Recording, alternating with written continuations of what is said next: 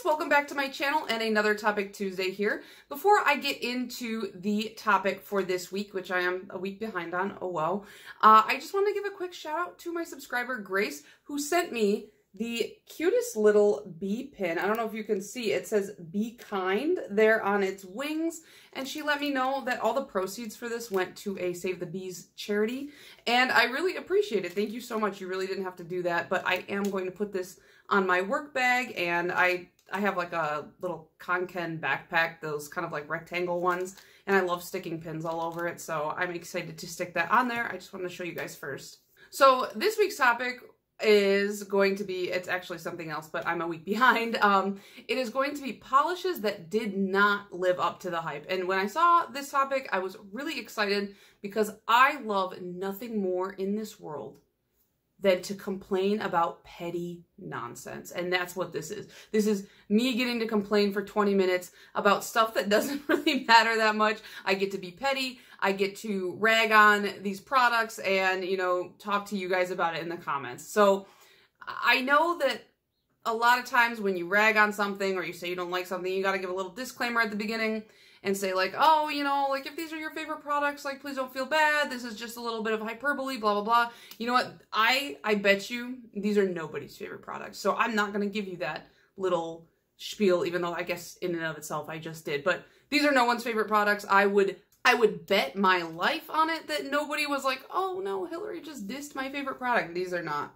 None of these are good. So let's get into my 5, well, how many polishes do I have here? Technically 15, but some of them are full collections. Polishes that did not live up to the hype, whether it was media hype, fan hype, or just self-made hype. So number 1, you saw from the thumbnail, is the Zoya Easy Neons collection. And if you know, you know. Because these sucked. Like, I can't put enough emphasis on this. Like, it was so bad. There was so much hype, and these just were like, so bad. I just want to scream about it, you know? They're bad.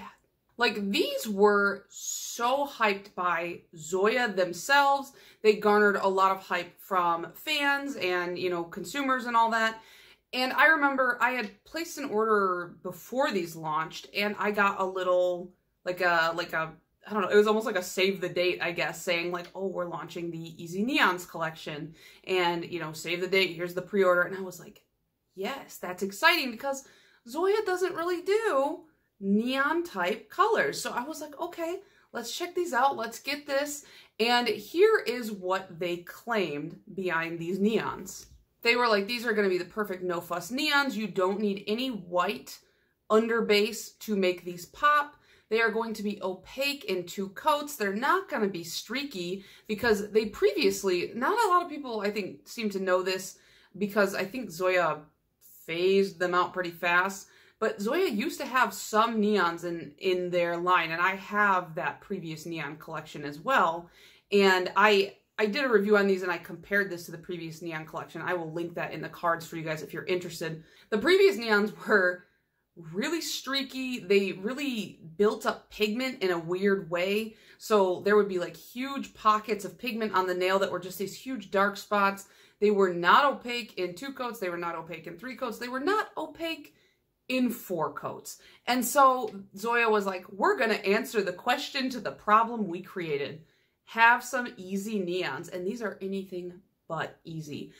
You definitely want a white base for these. These are just abysmal. In all my swatch photos I'm showing you, 3 coats, and in the photos that you can't see visible nail line, I can assure you that in person there was visible nail line. They are not good. I will say they weren't streaky. I mean, they lived up to that claim, but the 2 coats for opacity, I think it's impossible to achieve opacity with most of these. Even the darker colors, even these 3 up front, like, I don't know. It was just really weird. And I know I'm not alone in this because I have seen people in my comments talk about on other videos how these were such a disappointment. And I remember when Cork Manicures also got these and she also had the same things to say, just really bad. And you know what? you know they're bad because they've been sitting on her D-stash. Some of them have been sitting on her D-stash since November of last year, and probably even earlier than that, because she had tried to sell them in a set too. So nobody wants these. Nobody wants these. And my biggest, most annoyed complaint is like, what? Why did you put white caps on them? Why did you do that to me? Like, all of your other caps are black. Why did you do this? I don't know. And it sucks because the colors in the bottle, they look stunning. Like this purple right here, this is Banks. It is like definitely the purple that I want to wear. And I wore it with Link here for like I was going for like a goosebumpsy type manicure, and it just see-through, absolutely see-through. And I loved Echo, like this is a really beautiful like watery blue. And then you got your traffic cone orange Oakley, which it's brighter on camera. I feel like it looks a little bit peachier in person. And then they did this weird thing where they're like, here's two pinks. They're pretty similar, but have them anyways. It was just overall, I think, this mass excitement. And then just to watch it completely trip over its own feet and fall on its face and break its nose, I was just like, Soya, please, sweetie. And then it was like never spoken about again. But I can assure you, I was so excited when I got that little card, because I was like, this will be a really, that was when my channel was kind of like newer, and I was like, this would be really fun to review, and I want all these polishes. It would be cool to compare them. I could do this whole thing, and I was like really excited about it. And it just, I felt bad giving a negative review at first, because I was like, oh, I'm a new channel. I don't want to scare people away with my negativity. But I was like, I'm not going to tell people these are good when they're not. They're just not good. So moving on to number 2 on my list is the original Holo Taco Not Milky White. Now, don't know why they call it Not Milky White, because it is absolutely Milky White. This should be called Very Milky White, you know, very creative. Good job, Hillary. You are a comedy genius. You can see I have given this a very fair shot. It's about half gone, maybe a little bit over that. I really tried with this one, and I'm still trying. I'm just trying to use it up because I just want to get it used up and done. I don't know. I feel weird like throwing it away, but I'm not going to give it to somebody because it sucks. And I'm not going to be like, here, have my crappy, like, bad nail polish. No, I'm not that way. If I don't like something, if it's bad, I tend to try to either use it up myself or get rid of it, because I'm not going to pawn my garbage off on other people. This polish, you know, just like all of her other creams, is thick, you know, and it's a thicker formula, but this one is thick and it's gummy, which is not something you want. Like, you spider web kind of like, the polish kind of starts to dry too quickly when you're using it, and it starts to spider web out. It has that super skinny brush, which is really not conducive to her formula.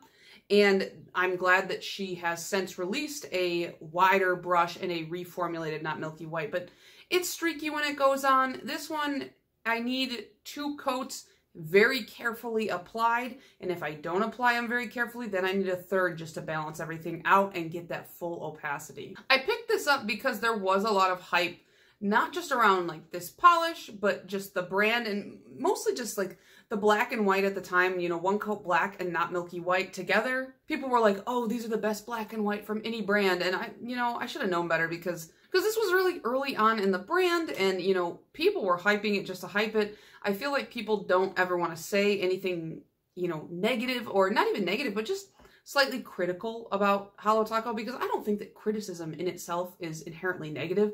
I think that criticism can help us grow, and that's why I always welcome criticism from you guys, and, you know, ask for ways that you want to see things, because I think that criticism is a great thing, and it helps us learn, and you don't always have to listen to criticism either.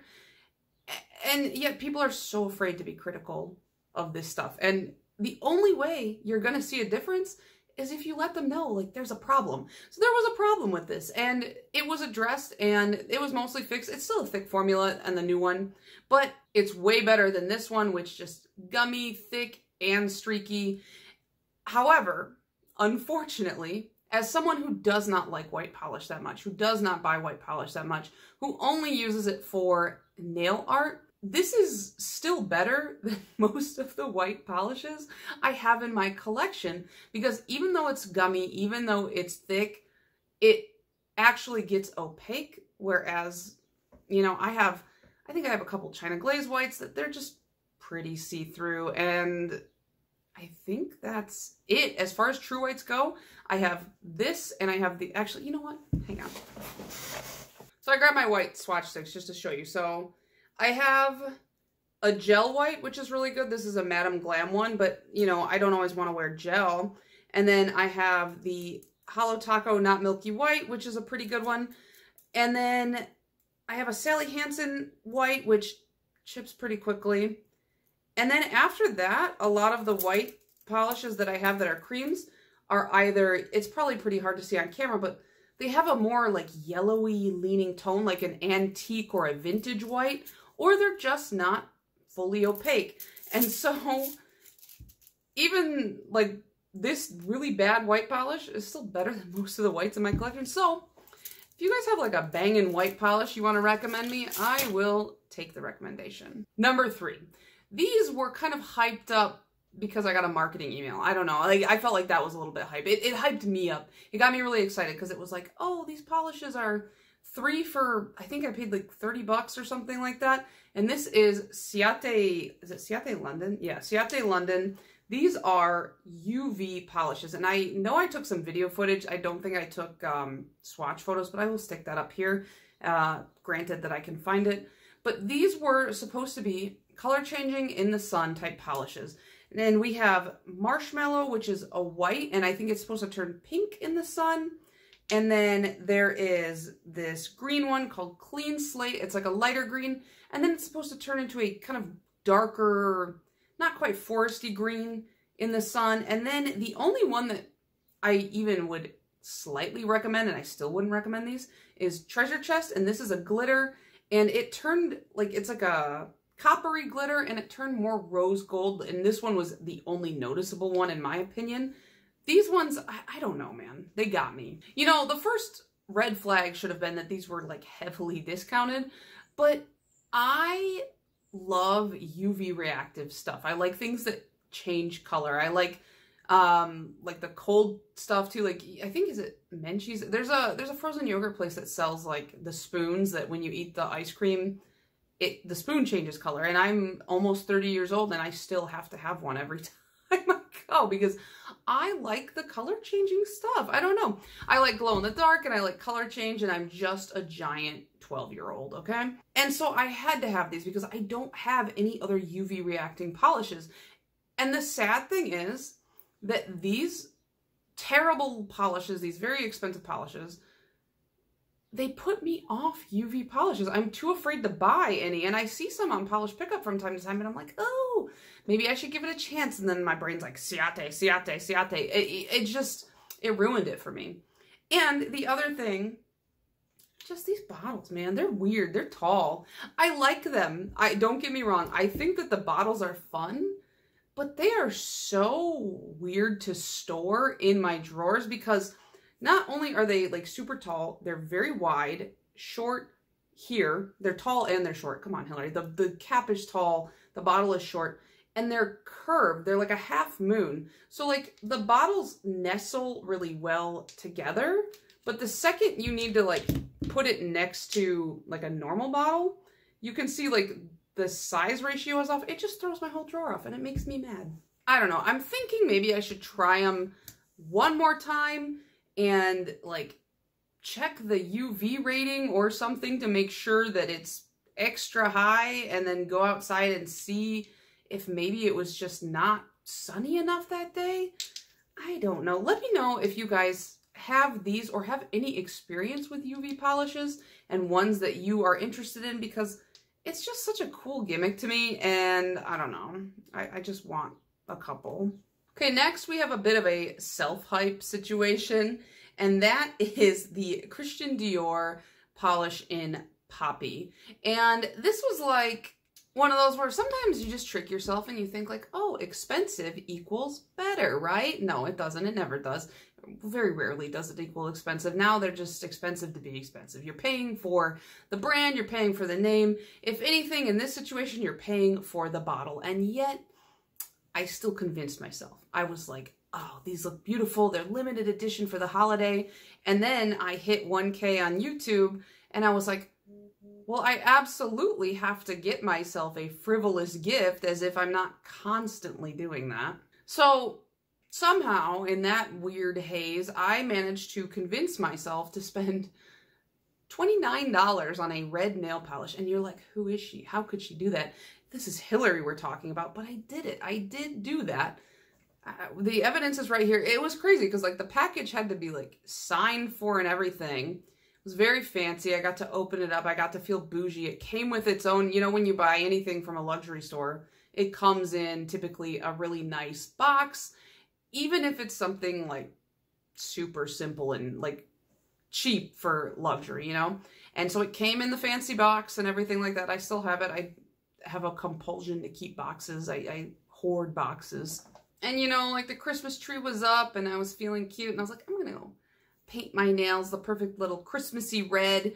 And I painted them and I was like, wow, they're so beautiful. And the, you know, the cap is really weird to hold. I've shown you guys this before. It is like itty bitty. Oh my gosh. It's like, how do you do this? You're like so daintily painting your nails. You're like, wow, I'm like a little doll. And you paint them and you get them and you're like, wow, I'm so pretty. And then 3 hours later it chips. $29. 3 hours later it chips. Like, are you kidding me? So I really hyped this up. I was like, wow, it's so beautiful. It's going to be perfect. I'm going to have the Christmas of my dreams. And 3 hours later it chips. So, you know, sometimes we hype ourselves up and we have no one to blame but ourselves for our disappointment. I have used it exactly one time. It was that time. I should try it again with like, I don't know, a different base, a different top, and see if maybe that had any effect on it. But ultimately, it's probably just not very good.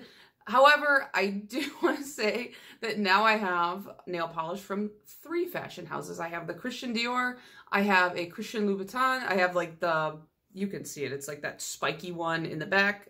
Can I figure out direction? Yeah, I got it, sort of. And then I have a Chanel polish that my boyfriend bought me for my birthday, I think last year. So now I guess I just have to get a nail polish from every single large fashion house and then my life will be complete, right? So that's, I guess, the next goal. Okay, so when I sat there brainstorming for this video, the first 4 were super easy and I'm like, yeah, okay, I got this. And then I'm trying to come up with a 5th one because you got to have 5. It's not a top 4. It always has to be like top 5, top 10. They got to be increments of 5. I don't know why they just do. And I'm sitting there and I'm thinking, and I'm like looking through my nail polish list, my whole inventory of nail polish, and I'm just like, what? Which one of these let me down? Which one was I really hyped for or had a lot of hype? And I'm thinking, and I'm sitting there and I'm just kind of like staring at my Helmers and I'm thinking, and then I just go, oh my God, Hillary, how did you forget this? It's so obvious. Harry Styles did us dirty last year. Like, what in the world? And so I was like, oh my gosh, I almost wrote like an entire essay on this because infuriating.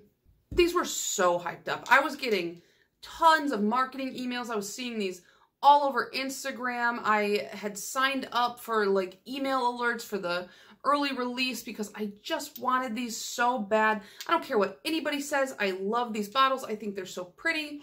I loved the caps. I thought they were so cute.